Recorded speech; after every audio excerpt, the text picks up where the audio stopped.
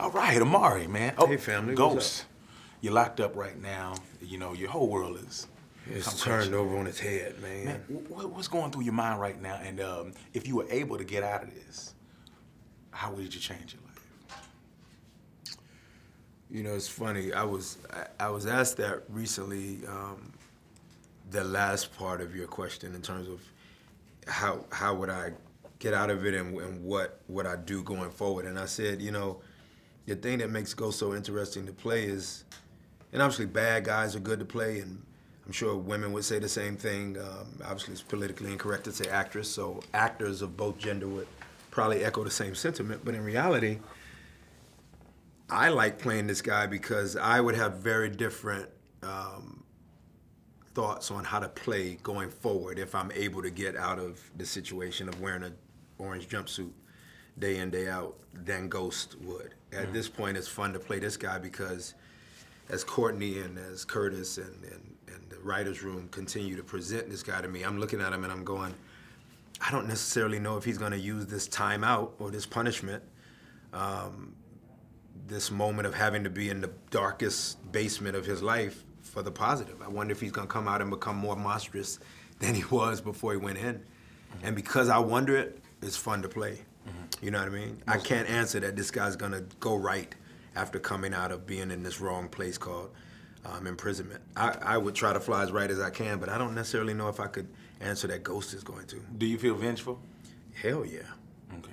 Hell yeah, he feels vengeful. Speaking of vengeance, hell has no fury like a woman scorned. Nope. Now, you could have just easily just broke up with him, just like a normal woman. Wait. I didn't break up with him. He broke up with me. No, he's saying that you could have just broken up with me. And just let it die. But when? After, you know, he chose his family. And when I say break up, I mean like was it pre-incident of Greg? Is that what you mean? Pre-incident of Greg? Yeah. Pre that or after Greg? Pre meaning like you know, you're trying to nail Ghost to the wall. No, I'm not. You're not?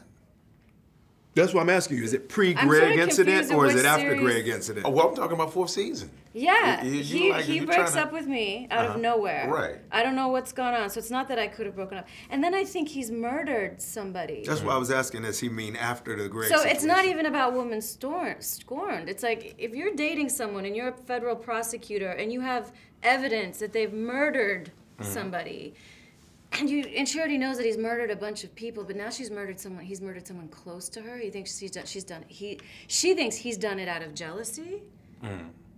What are you left to do but your job? Oh, but you have an emotional attachment to him, and so obviously her heart is obliterated, but she also feels incredibly guilty and betrayed because she thinks she's got this innocent guy killed because he's been pissed off at him.